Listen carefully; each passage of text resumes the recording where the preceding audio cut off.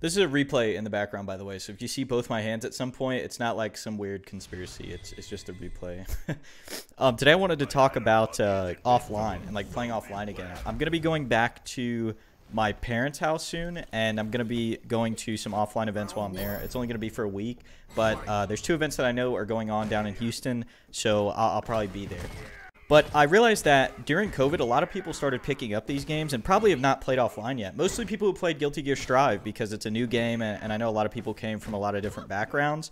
But, I mean, hopefully you'll give Street Fighter V a try while you're there. But I know there's a lot of new people who are going to be going offline for the first time. So I wanted to kind of talk about what you can expect and how I sort of like train online before I show up.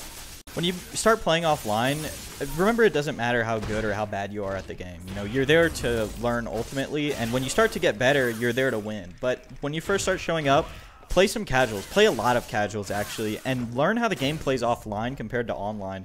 The way the game plays online to offline for games like Guilty Gear, where the netcode is pretty good, might not feel as drastic as Street Fighter V. Like, the game almost feels a lot different. If you play PS4 Street Fighter V, for example, and then you go play offline, it feels like a different game. If you play PC, it's not as big of a transition. For me, like personally, the hardware doesn't matter too much, but I know at the highest level and the people who are really competing in these games, it does. You know, like a lot of people say that the PS4 Pro plays Guilty Gear Strive leaps and bounds better than the normal PS4, which I have no way to gauge that because I haven't played it. But just little things like that, getting used to little changes like that. And getting used to actually playing sitting next to somebody can be a real change. It can feel a lot different than you're used to. You'll notice little things about that, like when you're playing right next to somebody, like how you see the monitor from a different angle and things like that, and how far you want to sit from the monitor. There's that famous clip of Tokido with the tape measure. All that stuff is like kind of real to an extent. You know, it takes some getting used to. But all in all, it's just a very fun experience. Even if you don't enter the tournament, maybe you show up and you're like, wow, I don't want to spend $10 to be a pop monster. I just want to pay the venue and then play casuals, which is different for every tournament you go to, right? Some tournaments will have a venue fee and a tournament fee. Some of them will just have a venue fee if there's just casuals. It depends where you're going. It depends what they're doing in your area. But it's always a good time. It's always a good time to get out. Even if you go and, like for me, for example, when I started playing, that was like my first time playing Street Fighter V was when I played offline. And I got like ran through, you know, like just completely destroyed. And then after that, I kept showing up. Like I showed up to the next, I think 9 or 10 locals before I moved, and I didn't win a single match. But every time I learned something, and every time I would go and play casuals and play against these really strong players who would teach me a lot, I would come home and I would rank up online. Like I'd go from silver to gold within like a few days because it very much expedites a lot of the things that you would have to learn yourself. Like a lot of hard lessons that they have learned already and gone through the struggle, they can just teach you in a few minutes. So it very much expedites your learning. Another thing that happened with me was that I went to so many locals, even though I wasn't placing or anything. I started to recognize some faces and talking to people. And a lot of the times, like, groups in your area have, like, a Discord or a Facebook group. So make sure you join those because that's where most of the events get posted and a lot of people set up, even playing online. Because especially in a game like Street Fighter V, finding people who you can play with online in your area is important because the netcode is just not the greatest. But if you can play somebody in your area code, it's not too terrible. The biggest thing I can say is I know a lot of people feel like they need to be like a certain rank or a certain level of player before they show up to these offline events. But just that's like a big misconception to me. It's quite the opposite, right? Don't feel like you need to grind online and get a certain rank and be this certain caliber of player before you show up. Just show up and learn and be open to learning, right? Just take what they say and implement it. And if it doesn't work, it doesn't work for you. But if it does, keep doing it.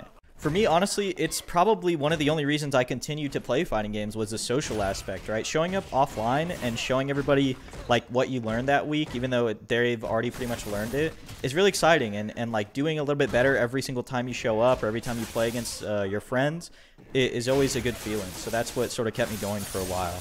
And I'm very excited to be able to go back and play offline with them around Thanksgiving time when I go back. As far as you know, training for offline, I say training in quotations. Training, I just mean like practicing and getting ready to play in a bracket. Mostly what I've been doing lately is playing a lot of Colleen because that's a character I think I'm gonna play when I go offline.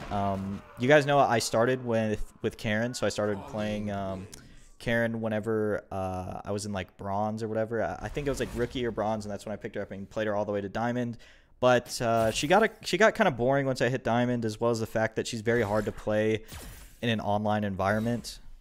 And the reason for that is she's a very hit confirm heavy character, and her hit confirm goes into a move that's like -10 on block. So one, if the hit confirm rolls back and you just like go for it, and when I say roll back, usually in this game you'll either hear a hit or you'll see a hit spark, and then it'll roll back to a block. But I'm already in motion to put the Tenko in, the -10 move, so they just block the -10 and I lose. Like -10 in this game is pretty significant, so they will do like a pretty large punish and then you're screwed, and it's very annoying. It happens more often than you think, like more often than it should ever happen. It happens, and it's very annoying to play with, as well as the fact that I think Colleen sort of does Karen's job but just a lot slower, which is usually a bad thing, but for me I feel like it's a little better. Her buttons are bigger but she's slower, but that works better for me because I'm just not used to playing as fast. Like I like playing patient, I like playing slower. The only thing I will say is annoying playing Colleen is against fireball characters like Sagat, Guile,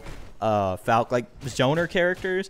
She very much does not have a good option against fireballs. You sort of just have to walk and block or neutral jump the fireball and sort of fish for a back roundhouse crush counter, and that's kind of how you have to get around it. It's not there's not a one size fits all option for getting around fireballs in her like there is on Karen, where you can just like shoulder charge through it, or even on Cammy where you can like EX spiral arrow or EX flip kick on Jury. Those are 3 answers to fireballs that Colleen just doesn't have.